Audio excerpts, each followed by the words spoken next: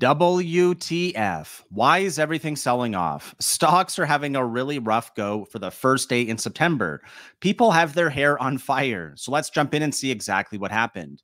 Dow ends lower after economic data that came out. When was that? That was at 10 a.m. So stocks went precipitously lower after roughly 10 a.m. We'll come back and look at that later in the show. That was manufacturing data. This came out at 9:45 a.m. and then 10. Okay, so that's the first reason why stocks are down. But today was a meltdown. Everything is selling off, right? But there's a lot of stocks in focus, notably Nvidia, down by nearly 10% today and down more in after hours. So WTF, like what's going on? And why is everything also going lower? Well, headline from September 1st tells us that China warns against Japan for retaliation on possible new chip curves. With what?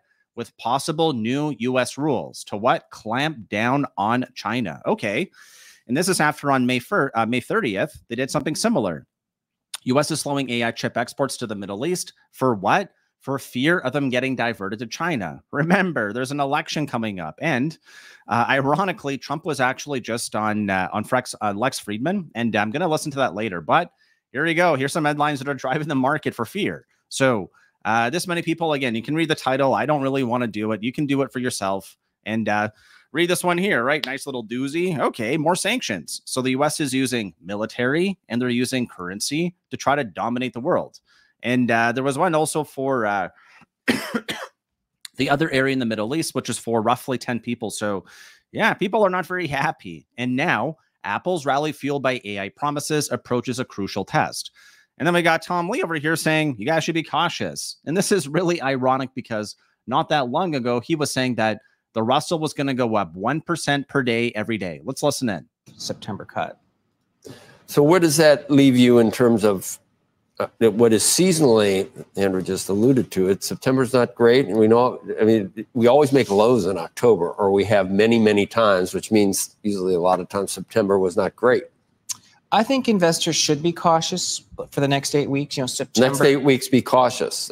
Yes. You're not always cautious. That's right. When market's been up 7 of the 8 months this year, so we know it's an incredibly strong market.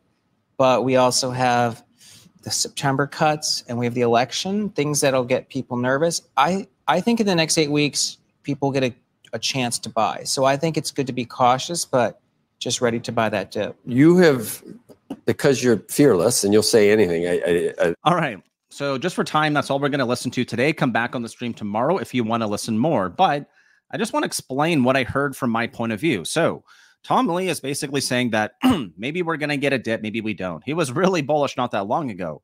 But we're starting to see some technical evidence for what we would see for a larger crash on the S&P. Very simply put, we've now fallen below the June high. That's at 550.28. We went to a low of 549.51.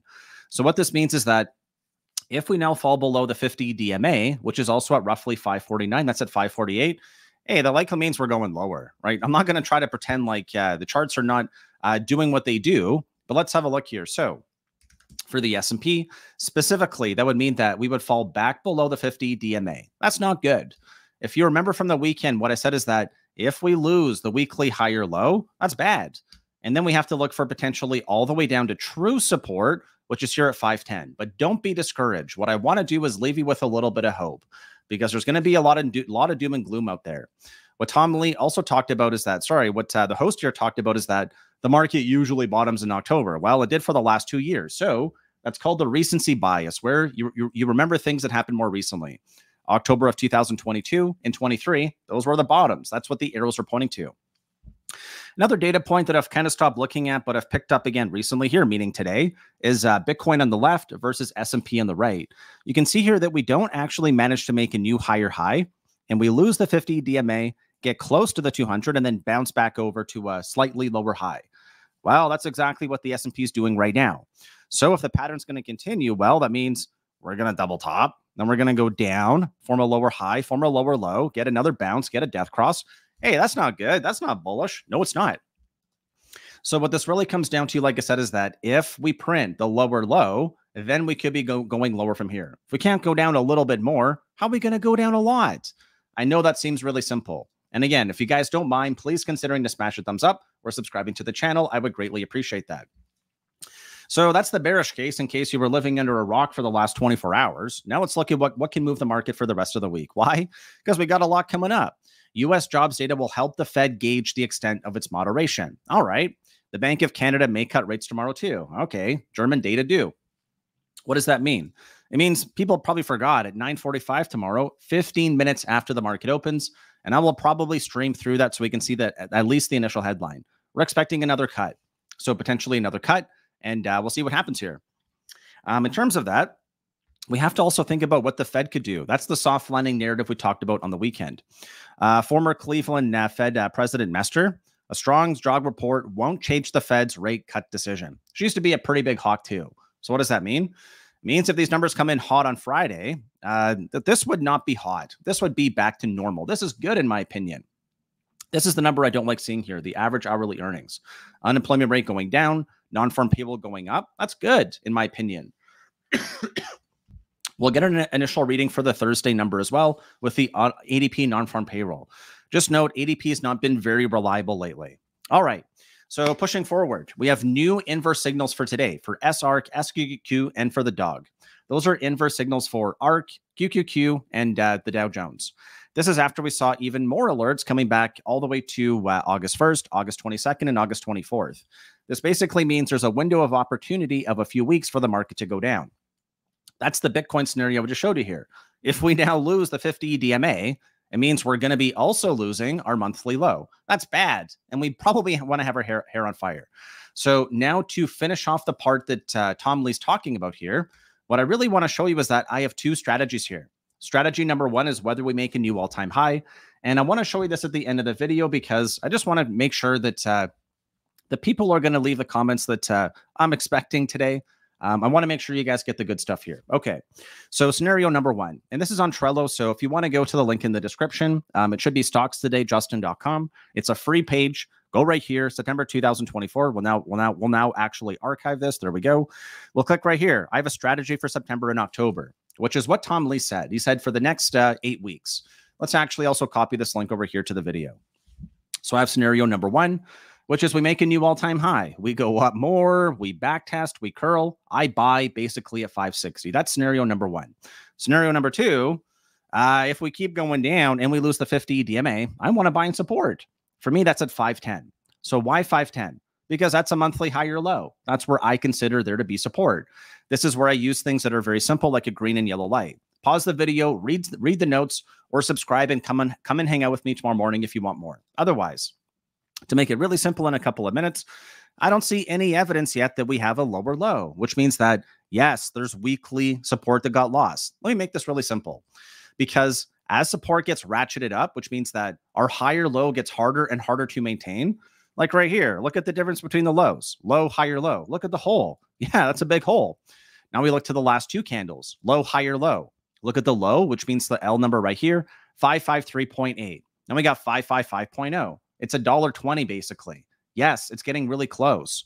And what's really important, I'll see if I have time to do this in a second here. It's that we initially formed a dead cat bounce on that area, and then we went down, which means there was a chance for it to get bought up. That was on ISM. It's the same thing that happened here on the Russell. This will be an easy example. Let's look at the green line or a gap fill. Initially, what does the market do? It fades at 9:45 on that ISM print, and it bases right here on a gap fill. But then into the afternoon, the leg down, the leg down. Oh, so the market tried to bounce off this area, tried. And notably for the NASDAQ, you can see that we are going down, so it is bearish, right? Can't deny that. And then on the weekly here, yeah, we already had a weekly lower low. And now we're at a second lower low. So we got 2 times lower highs and 2 times lower lows. That's not good. On the monthly, yeah, support is a long way off, but this chart it's nowhere near broken. Let me show you one more quick thing here too, because it's the blue skies are bullish. So there's our previous all-time high, and that's resistance turning into support. And if higher lows mean we're seeing, if higher lows mean we're seeing defense at higher areas, all that means is that bulls are willing to bid it up at a higher area they were before. Low, higher low, higher low. That's called a staircase of support in blue sky territories, which are bullish. So yes, not all dips are created equal. But if you're trying to formulate a plan for what Tom Lee's saying, I just gave it to you for free. So all we need to do is be mindful of the 550 area. And if we close below the 50 DMA at 548, hey, it's time to be cautious. Everyone's going to be looking to buy at the end of October. Is the market easy to time? Nope. And this is where all I'm trying to do is make it really simple for you. Green light in 2024. We're in a blue sky territory. Okay. And right now we're in a yellow light until we get down to 510 or back above 564. It's the exact same thing for the NASDAQ. We're driving on the highway. We had our foot on the gas. We're taking our foot off the gas, hovering over the brake. We're not hitting the brake yet. We're not stopping. We're hovering over the brake. Hopefully that's clear. And the data tomorrow and on Thursday and Friday is going to be very important. And then we have Apple next week. So I think Friday's a buy. Here's what I really want to see in the chart as I'm trying to wrap up here. So if right now we look at QQQ and also the S&P, we'll just look here because it's a little bit more evident. Let me get my lines back. Let me zoom in a little bit. And I'm aiming for shorter videos, but I have a feeling that people want a little bit of extra help today. So I'm going to put in the effort.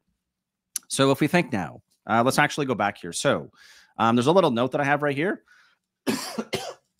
Smash a thumbs up too if you guys don't mind, because my throat is really raw right now. So what we're looking for is to restart the recipe. We need a failed breakdown now. Why?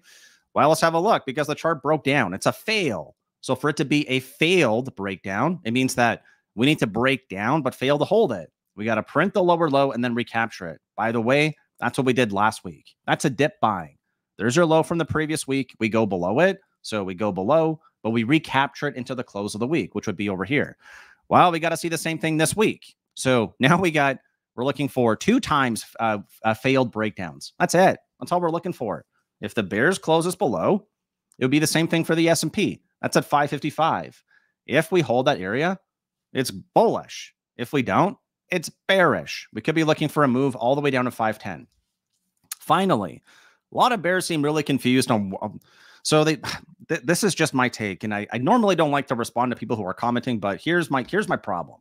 So this problem I see is this: the bears are arguing about why we shouldn't be at all-time highs instead of the fact that we are at all-time highs. This is why we shouldn't be here. Well, the fact is we are here. If you're buying stocks, you're making money. If you're losing stocks, you're losing money. Until this pattern breaks, which is a bearish reversal, buying dips is what you want to do. It's exactly what Tom Lee said as well. Let's have a look here, because the market can remain irrational longer than you can remain solvent. German stock market record defies the country's economic gloom. DAX index has surged 13% this year, making fresh record highs. We talked about this on the weekend. So if Germany can go higher into recession and the US is not in recession, why can't it go up more? Is the US not the best game in town, the best country in the world, the best place to park your money? Yes, it is. But with growth scares right now, which is what Tom Lee basically said, flip-flopping like a flapjack, sometimes I do too. GDP now got revised down to 2.03 as of today, right around the same time the market tanked. Why? Well, because the market decided to just reverse, right? Everyone's back at their desks. All right, sell everything. Here's the interesting part. Greed actually went up today. And this is really peculiar. Why? Well, because breadth went extreme greed. Here we have safe haven demand going extreme greed, junk bonds going extreme greed. So when I look at the heat map, I'm like, well, it's not indiscriminate selling. There's a lot of selling out there, right? Let's not try to pretend like there isn't. But what was working before is now working again. To just make this really simple, I'll just show the screenshot here. And what it basically shows is that the gainers of August, which were XLV, XLU, XLF, hey, they're not that bad. These are like little flesh wounds. Negative 0.2, negative 0.15, and negative 0.14 and 0.74. We'll have a look here. All right, the losers, right? We got the MAGs right here, down 3.3. KRE, that was on the list, but SMH down 7.5, right? This is the risk spectrum. That's risky. This is less risky. RSP down 1.2. Yeah, large caps are selling off. It's an Nvidia story. It's an AI, oh my God, everything's going to collapse. And then just to add fuel to the fire, now shares have historically underperformed around launch events. This time better be different if we're bullish. So with all of that said, what I'm basically trying to tell you is that, that's something I was looking for. Mester is a hawk. But anyways, if we now look here, to make it really simple, because I know at 14 minutes, this seems like a long video compared to my previous ones. Now, if we go back to QQQ, I'll show you one example of what happened, and then an example of what we want to see happen on the S&P if we're going to break down beyond what we talked about on the weekly chart. So here, we had buyers that were expected to be found here. What is this area? It's a gap fill. That's why we see it as green. Green is support. So What happened? Well, we found buyers exactly where we expect them to, but the buyers got exhausted, right? They bought it up, they bought it up, they bought it up. They're like, oh my God, there's more supply than demand. Lower highs, lower lows, boop, leg down. That's what happened. So now if we see that same thing happen here on the S&P and we zoom out to the higher time frame, because I just want to make it really simple. We now tap this area, right? We're tapping that bid. So if we tap that bid and it keeps going down, well, again, we just got 2 50-minute candles here. If we keep seeing lower highs and lower lows, we're going to exhaust the buying demand in the zone, which means we're going to need to go lower to find where the new demand is, because demand is not going to be infinite here. Where's true demand? I just told you, I would buy the F out of that dip at 510. All right, at 15 minutes, this is a very long video. Thank you so much for tuning in. I will see you guys at 9:15 a.m. tomorrow. Thanks so much.